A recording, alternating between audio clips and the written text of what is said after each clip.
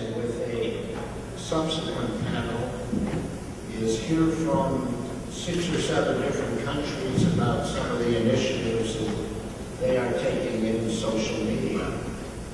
And one of the critical points, I think, that strikes me from this morning's conversation, even yesterday, social media is not very expensive. You know, there's a lot of initiatives in many countries would like to take, but they cannot afford it. I understand that. But social media, I think one of the great advantages is that it is not an expensive proposition at all. And any country can do it. And you don't need very much. You don't need incredible resources. And one of the things that I hope will come out of this conference is that your nations will get some ideas about what you can do. And that's why when Dan Wade talked about the Facebook page that SOCOM put up there, that's just an initiative. It didn't cost anything except for, you know, the incidental costs. And, you know, we look to other countries to engage this kind of new phenomenon, this new kind of idea which we call social media. And so if you take something away from this in terms of what your country can do, either in terms of developing your own Facebook page or what Dan said, I know that Admiral McRaven will be talking about it a little later, about how military organizations or other organizations can use social media to bring a better sense of cohesion and stability to its population and what you're trying to do. So I think this will be interesting, and we're going to hear. There's a lot of other countries doing some interesting stuff too, but the capability is there, and we've selected 6 or 7 countries to hear them talk a little bit about what they're doing in terms of social media, mostly just to give you some ideas that you can take away from this. And as I say, it's not expensive. Nobody can say we cannot afford to do this. A lot of times countries say that for other kinds of initiatives and with considerable justification.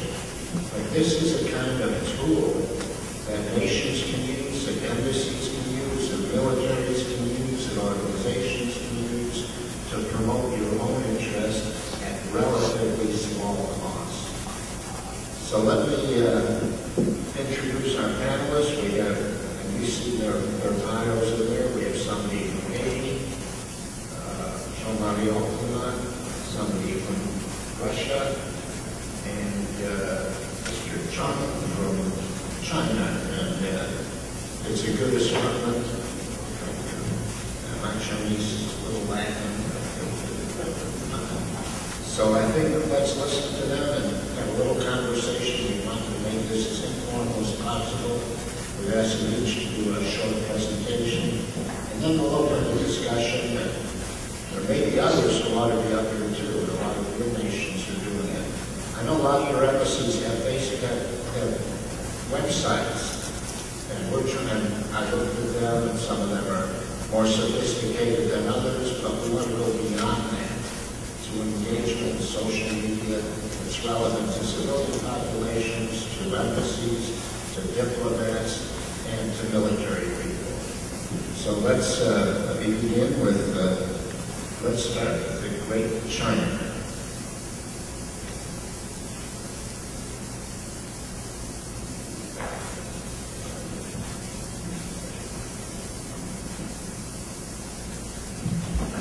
Okay, thank you. And in the beginning, let me say a few words about myself.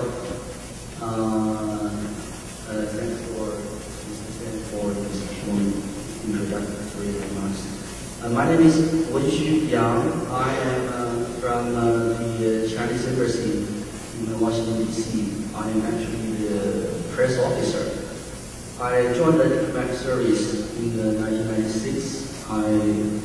After that, I was posted in Africa for a few years.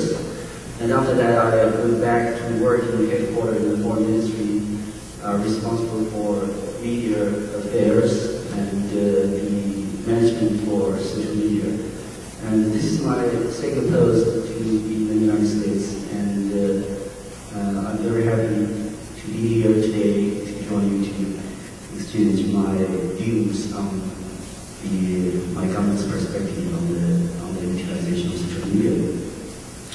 And thanks for this wonderful conference and these interesting presentations.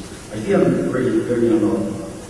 I'm honored to have this opportunity to share with you China's perspective on the issue of social media. I know social media in China is an interesting and exciting topic to many of us. And people are doing a lot of research on the operation and the development of social media in China. I see that on the website of this conference, of this Sovereign Change number 9, I read some descriptions of a few popular Chinese media in China, the media websites, social media websites. Well, I think our hosts are doing a pretty good homework, much better than I appreciate that. Yes, nowadays, China is increasingly become a good point, I think, in many aspects. I think everybody agrees China is an impressive country to many people. It has a long history and cultural traditions. It has a social system that different from many countries that you represent. Its economic development is amazing. And social development in many areas, including the rapid growth of social media, attracts great attention. Yes, indeed, over the past years, China has made remarkable progress in social media as well as in many aspects. Let me tell you, China was formally linked to the internet in the year of 1994. Since then, after 18 years today, the number of internet users of China has reached 513 million. This is the largest licensed population so far in the world. Now, Chinese netizens account for about 38% of the total population. I think that's higher than the world average. Social media in China have also enjoyed rapid development over these years. The few social network sites listed on the website of this conference, like QQ, Renren, and Kaixin 001, those are all major homegrown social media in China. Today, they have hundreds of millions of active users. On this, I think most people have no doubt. Well, the issue that some people might doubt or sometimes misconceive, I think, is on China's attitude towards social media. I hear some people say Chinese government fears social media and does not want to see the development of social media. So Chinese government imposes substantial restrictions on development of social media. Some may say you cannot criticize the government on Chinese social media or you will be prosecuted. As I noticed, some scholars often take China as a negative case when talking about government policies towards social media. Well, in my opinion, these views and claims are mostly misconceptions. They are not the real case in China, and we cannot agree. In fact, we are very much willing to exchange views in a candid and mutual respectful manner. This helps to enhance the mutual understanding on a wide range of issues, especially on those we disagree. And I think this is what this conference is significant for. What is the real attitude and policy of the Chinese government towards social media? Well, let me take a few words to briefly summarize into 4 points. First, I think I can say that the Chinese government promotes rather than hinders the growth of social media. China encourages social media to play a role that's positive and progressive to social development. And China adopts an attitude and policy that promotes the healthy development of social media. Under this policy environment, social media in China are developing in a quick and healthy way. A typical type of social media in China is microblogs. We call that microblog. A microblog combines features of Twitter and Facebook. It's more like a Twitter. That's why some people call it the Chinese version of Twitter. Microblogs made their first experiences in China in the year of 2007. Now, more than half of Chinese netizens are using microblogs. It is actually the most popular instrument of social media in China. Up to date, the number of microblog users in China exploded to a record high number of 330 million. It's the most influential microblogging site. The most influential microblogging site in China is called Sino Weibo. It attracts nearly 300 million users. Besides microblogs, other forms of social media also grow vigorously.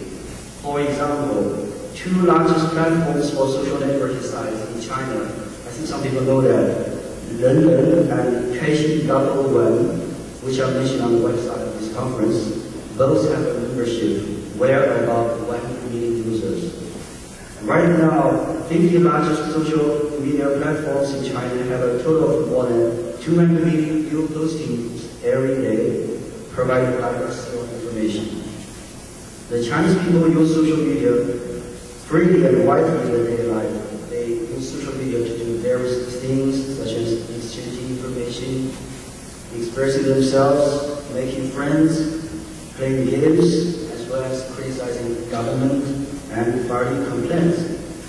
Some reports say nowadays young people in China make more friends online than offline. Obviously, we couldn't see such robust growth of these microblogs or SNS platforms if the Chinese government adopted a strictly or unfriendly attitude towards social media. Well, that's my first point. Second, the Chinese government utilizes social media to improve public services. Recently, a migrant worker, this is the story of how my government is doing this. Recently, a migrant worker in China's Jiangsu province lodged a complaint on a microblog site, telling the local government that he had not received his wage for a few months. Local government Department of Labor intervened after investigation and helped the worker to get his wage back. This is one of the examples. The other one, in December 2010, a Chinese police department opened up a microblog account to help rescue abducted children. This is welcomed by the Chinese public. Many people take photos of child beggars or homeless children they see on the streets and post these photos on this police microblog. These photos provide useful clues to the police and help rescue a big number of abducted children. Well, these are good examples of the Chinese government using social media to improve services. Nowadays in China, more and more government organs are using social media to better interact with people so as to better deliver government services. Today, various departments of the Chinese government at different levels have opened up to a total of 50,000 microblog accounts. Chinese Foreign Ministry, well, the department where I'm from, opened up quite a few microblogs on major Chinese social media. These government microblogs are utilized to release public information, answer inquiries, solicit advice, and handle complaints. They are becoming new platforms for the Chinese government to serve its people. Third, the Chinese government welcomes public supervision from social media. Currently, there is a catchphrase in China called "to oversee government via microblogs." It means people can supervise the government by utilizing social media. The Chinese government supports this supervision and responds quickly to complaints made on social media.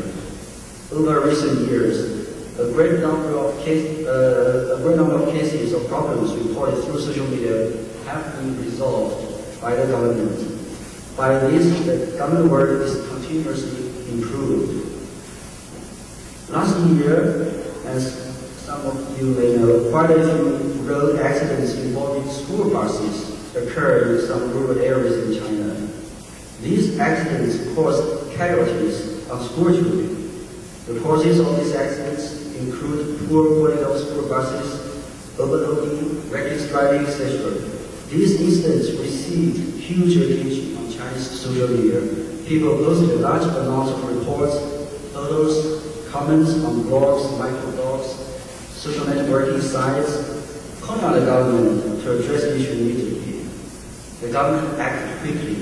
The central government conducted thorough investigations, added to the number of actions to solve this problem.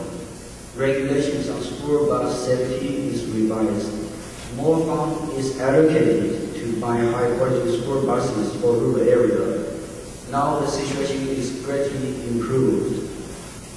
In recent years, food safety scandals are exposed and discussed extensively on social media. The Chinese government have been very responsive and serious in handling these scandals. Great efforts and effective measures are taken to ensure the food safety.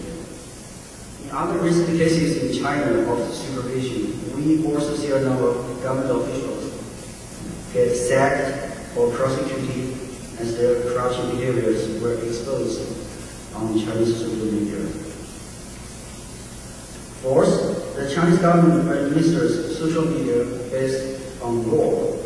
The purposes for such administration and regulation are to create a market environment for fair competition, to guarantee all citizens' legitimate rights and interests, and to safeguard national security and public interests.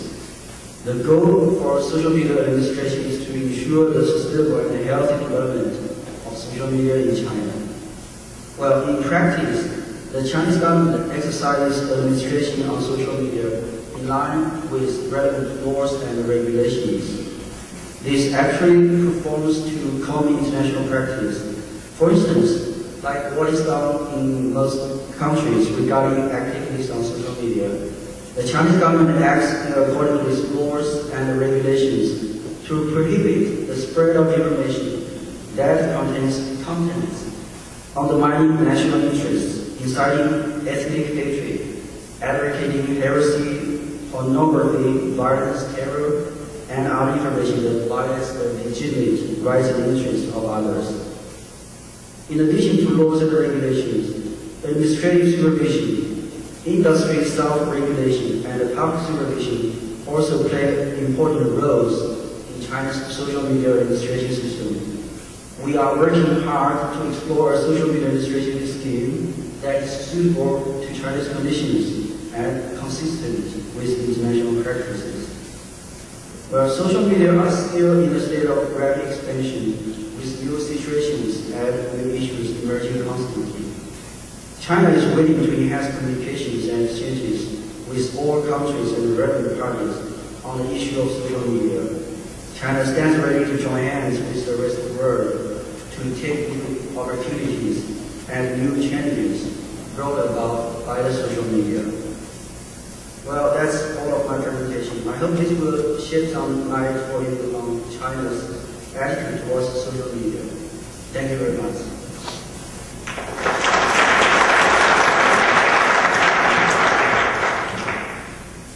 Okay, we can either do questions now or hold the questions, but let me move to our Russian representative, Andrei Sikov, Bureau Chief of TASS, which of course is a news agency in Russia, and of course Andrei brings a wealth of experience to this conference.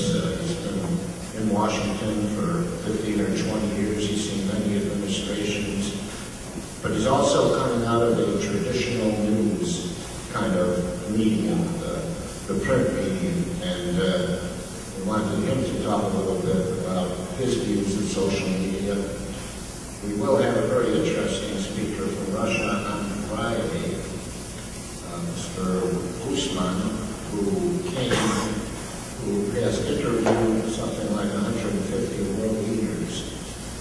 He, of course, comes out of a television background, but we're also interested in the idea of social media and leadership. What kind of leaders is social media leaders?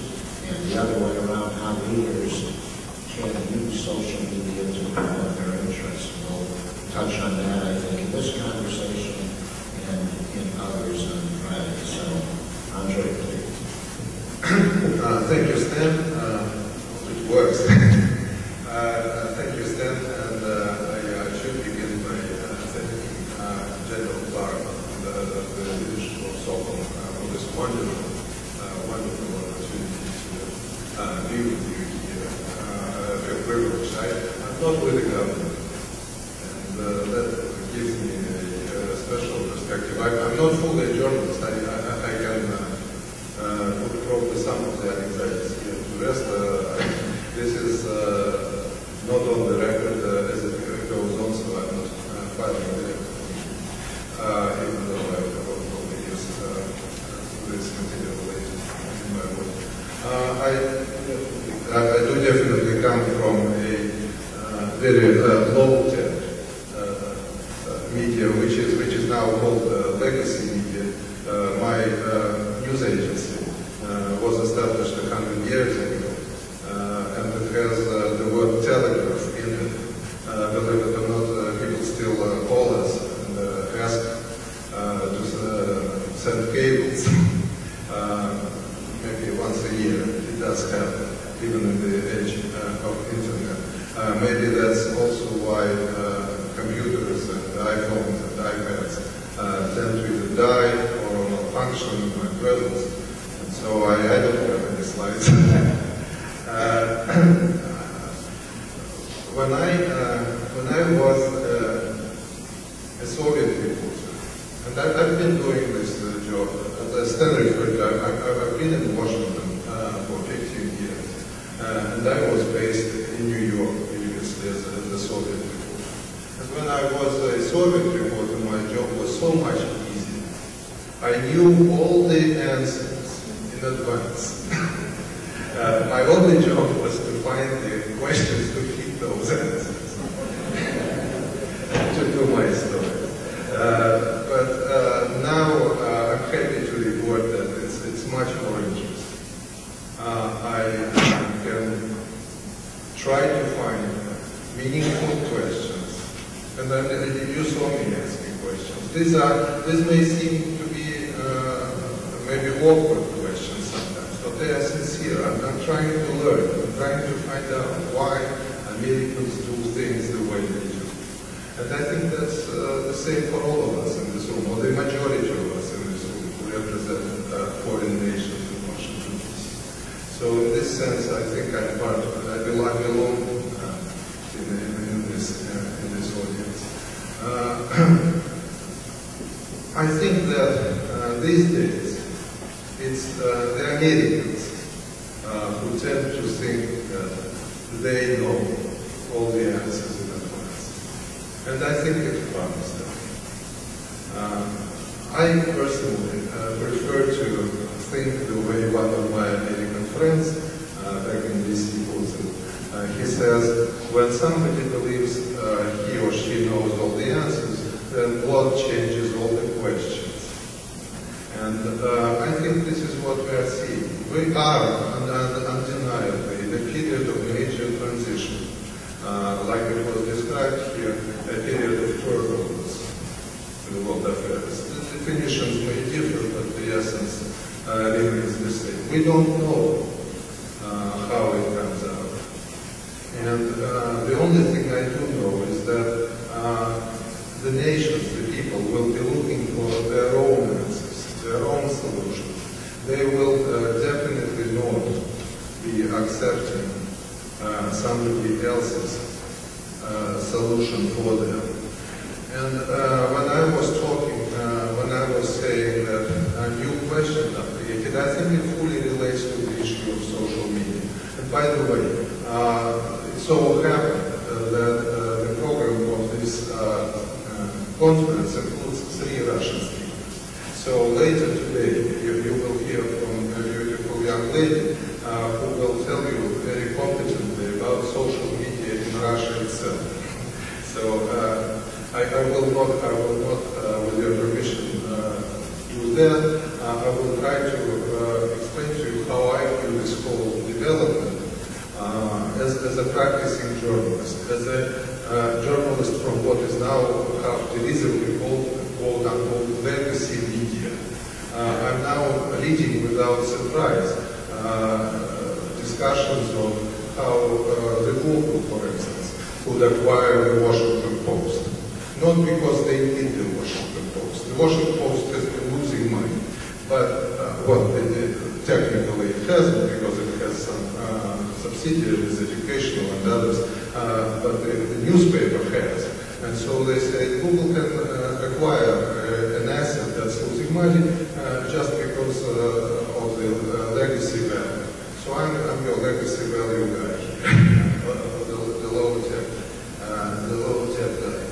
And for me, what's my most important point, to which I will come back over and over again, is that the message, the content, is more important than the medium, the instrument, the platform through which that content is distributed to the audience. And in that sense, I must admit that I do not agree at all with the thesis that we saw promoted here, that in this day and age it's important to be the first, not necessarily to be the most accurate in what you report. My impression is exactly the opposite. My personal experience with social media, an unpleasant one, when I was first made aware of this whole New Deal, came in 2008 when President Obama, then he was candidate Obama, was actively using the medium in his campaign, and it was known that he would announce his running mate through either email or through a social media source. Everybody was expecting that.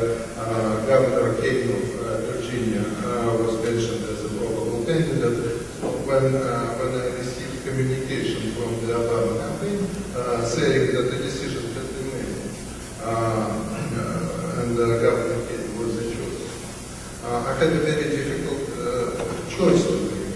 I could either file immediately, because I do agree with Mr. Renton that being first matters in my business and in the news business. I could try to hold off and verify the information.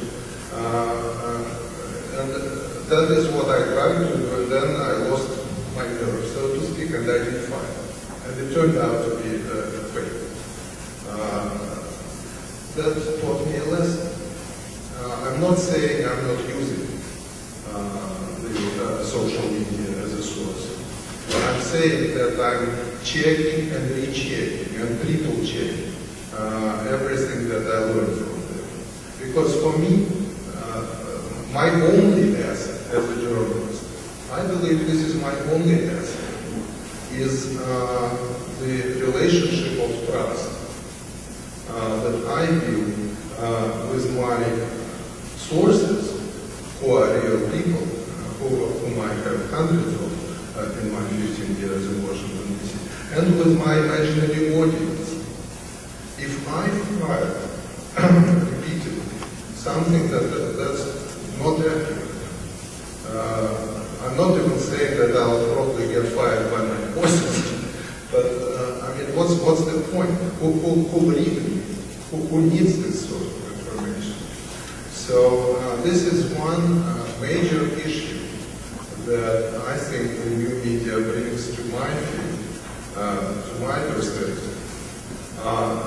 The other, on a larger scale, I would say the issue of trust involves the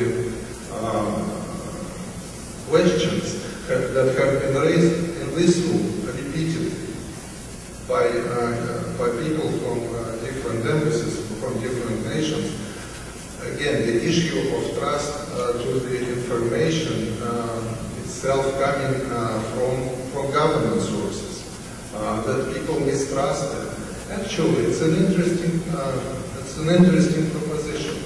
Think about this. Ms. Khalil, who was describing the Arab Spring events for us, she basically described that the people in the Arab world were treating with mistrust and basically contempt almost anything coming from official sources, including on the new media. Actually, maybe on the new media, it makes this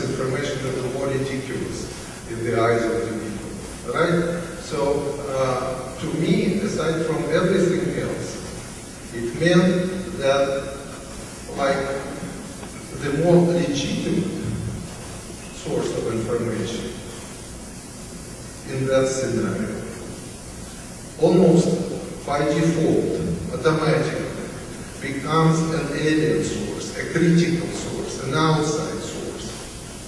And we all know that in this day and age, in this information environment that we have, that source, more often than not, comes from the US and comes in the English language. Even like if we think about it, even in terms of the terminology, the cloud computing, crowdsourcing, all those, the computers themselves, the iPads and the iPhones and all of that, the Facebooks and Twitters, these are all words that now exist in Russian. And I'm sure they exist in all the other languages in this room, and understandably without translation. That in itself shows how much influence this country has on this framing, even framing the discussion of today and tomorrow in the new media. And obviously for us, for people like myself, the question is, how do we treat this? And I think that in my job, for my audience, one of the important aspects of my job is explaining, is telling the people, like I regard that as my value added, because the facts are known, the facts belong to everyone.